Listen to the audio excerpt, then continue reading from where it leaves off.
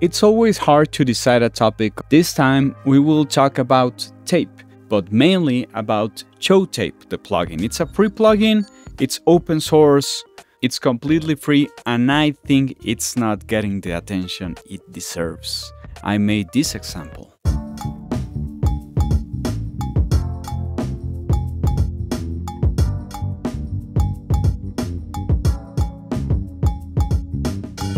And straight from Mexico City, my name is Francis, and let's talk about the Chow Tape model. One of the things that you might notice are the take markers. I can also make a video on that. Let me know in the comments if you're interested. If anything you see makes you question what is that and why don't I know about it, let me know in the comments and I'll gladly make a video on it. Tape was a medium that has been used for too many years, and it sounds great, and it has like a very particular characteristic, a very particular tone and way of sounding to it. So tape is this magnetic medium that uses a certain width to manage a certain number of channels, and that's what decides the dynamic range available. And the speed of the tape, the speed that it's like running, that's what decides our frequency response. So those are the two main things that you have to have in mind always when thinking about tape. Also, that it will soften up the transients a lot because it's magnetic and it's not just voltage spiking from 1 second to another, it's softer. Also, tape has compression to it. It's saturation, but it's also compression to it, because saturation is compression and compression is saturation, but one is not necessarily the other. They are two different things. Whenever you go into the website, you will go down and down and down, and you will find this plugin, you'll download it, you'll install it. So for example, tape plugins are usually suggested for mix bus kind of stuff, for higher hierarchy within the mix or processing. Sometimes you can really push into the tape so you get a certain tone of things. So I'm using it in different places with different objectives. Since it's a non-linear process, it's going to react differently depending on how hard are you hitting it. For example, when I solo my snare, without it, it sounds like this. Probably not doing too much because I have the tape effects on, the tape effects off. I could drive it, I could saturate it. I have the compressor pretty much pushed in, but I'm compensating. I'm using the makeup gain right here, and I'm only tightening the snare a little bit, and I'm using the speed to make it duller.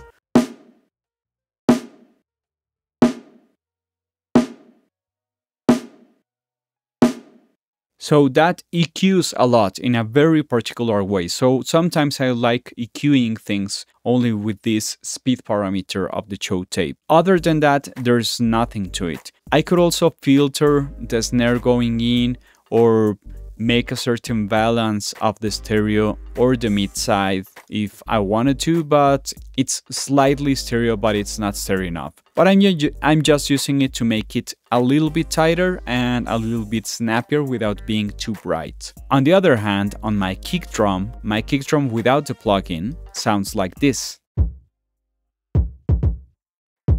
It already has this distortion to it, right?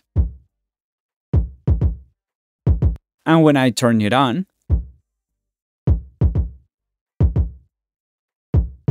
you can even see up here that it's moving. The harder you hit it, the more it's going to move. For this one, I'm also dulling it a little bit. I'm using a little bit of compression with similar time parameters. And most of the idea that I have here is that whenever maybe you're handling different kind of samples, you want to help them even sound closer to the tone as if they were part of the same kit. That's why I'm using the same plugin of the same tape modeling, making a better integration that's really passive in the brain, but the brain knows because it listens to a similar contour of different instruments, right? So I'm not doing anything funny right here. The Cowbell originally is like this. But then again, I'm dulling it a little bit, I'm compressing a little bit, but more of the effect that I want is that I'm shoving it into tape.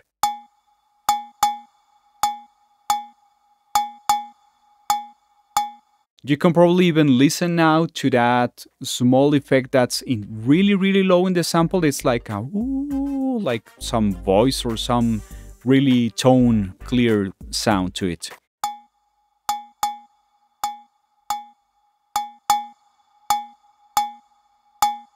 So compressing samples always lets you find out strange things about it. But how about making some parallel compression using the Chow Tape model? The idea of any parallel processing in the end is nothing but making it sound really processed and adding it up to the main sound. I think of parallel compression, if this helps you in any way, as a way of setting a new floor, and that's why things sound louder, because they don't go as low, because we're dealing with dynamic range. So when you have certain sound compressed slightly, like a really natural sound, you can add parallel compression that's heavily compressed, and it adds this RMS sound to it. That's a new floor where the actual natural sound can't get a lot lower from. And that's why you reduce the dynamic range from the parallel relating to the natural sound, and it's a new sensation, a new feeling of energy. If you push it too close, you're killing the dynamics of your music. So it's a really hard sweet spot to find.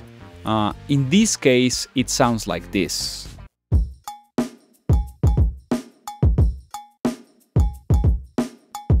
If I open the routing of the track, you will see that you can always mix into any process that you are using. So I'm just lowering a lot of the hi-hat because I think it's too high. Maybe I could lower a little bit of the cowbell.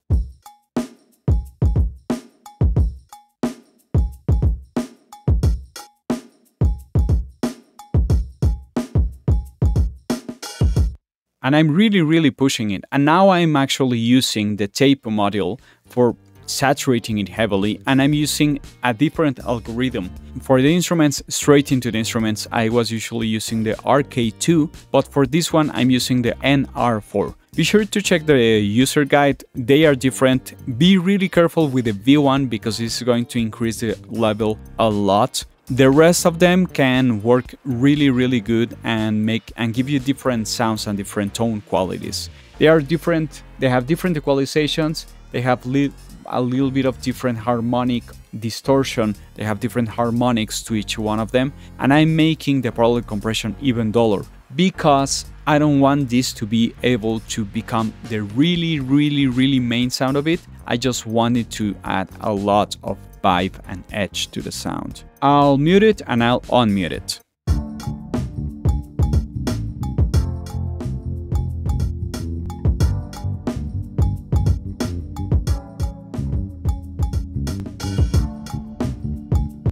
And yes, I know I should be gain matching that one, but that's part of the consequence of having parallel compression.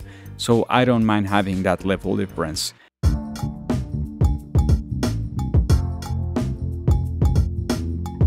You could also try it on some keys or some sort of chords. Maybe for this you don't have to use nor the tape, nor the loss module, nor the compression. Maybe you want to make it a little bit lo-fi style and you can use the Degrade module. And let's make it whoa a little bit so it detunes really slow.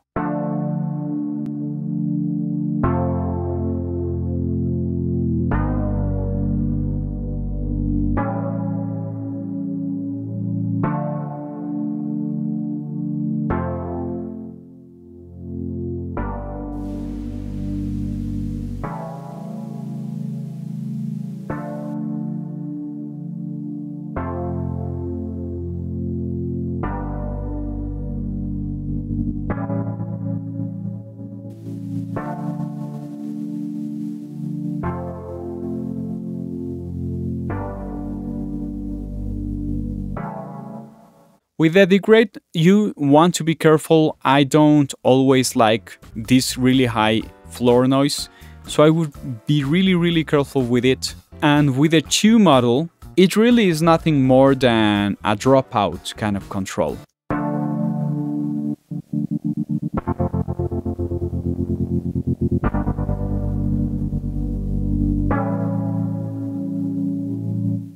That means that you could automate this and make effects with it. So for example, I can look for the chow depth. For the chew depth, open the automation lane, and maybe for the last chord, I want to add a little bit more of this and then back down. Something like this maybe.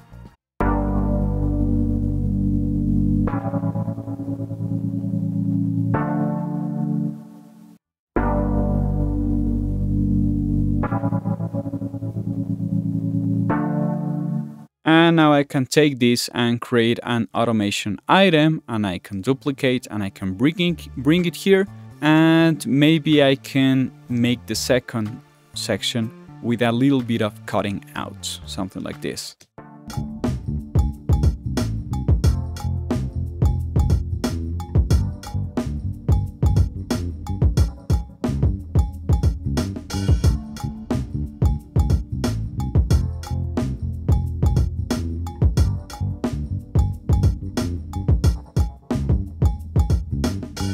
So yeah, you can really play around with these ideas. I think you get the idea of what I'm trying to explain.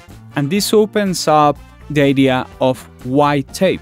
Again, there's so much competition on which tape plugin to use and which one sounds best and which one is truer to whatever thing. And honestly, Chow Tape does most of the things that I need it to do.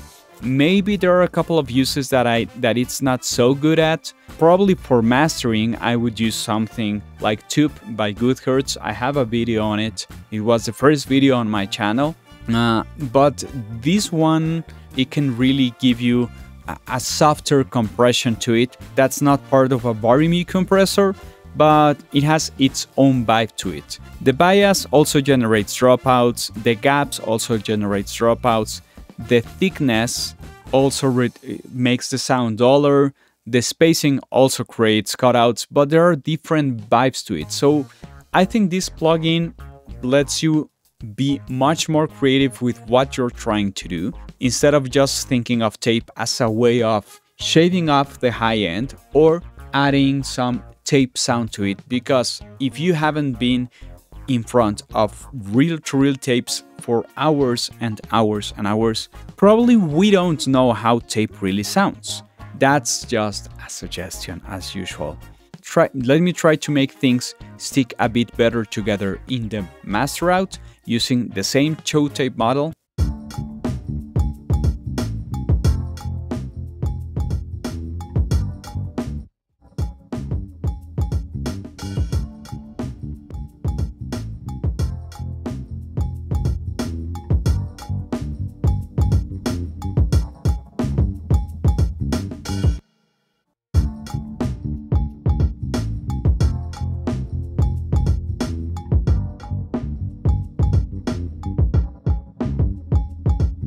I also uploaded a video on how to make a Leslie. The azimuth, what does is plays with the difference of the left and the right channel.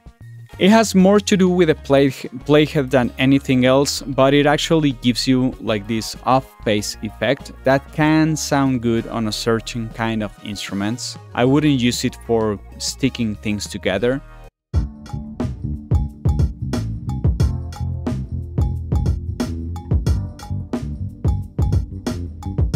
But this whole module, other than the azimuth, is a great high-end control for your mixes.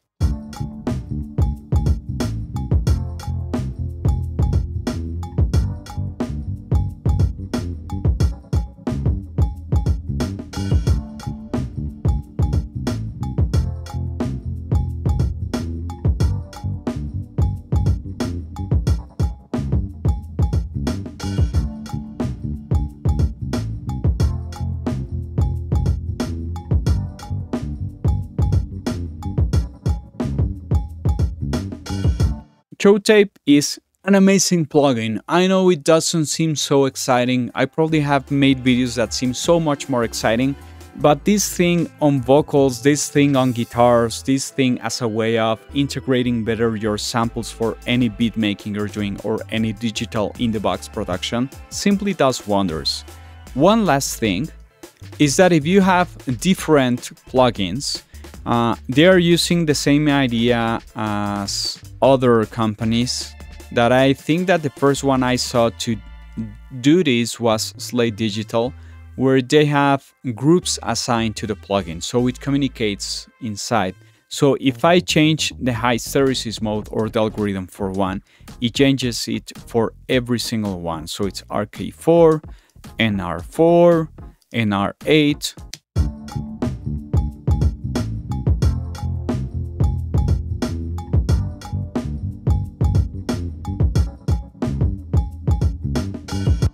And that's really fast for working. The less time you have to think about things, the faster the ideas will simply come out and you will land them right there on the fly. If you like this kind of videos, be sure to like, comment, and subscribe. Straight from Mexico City, my name is Juanchis, and thanks for listening.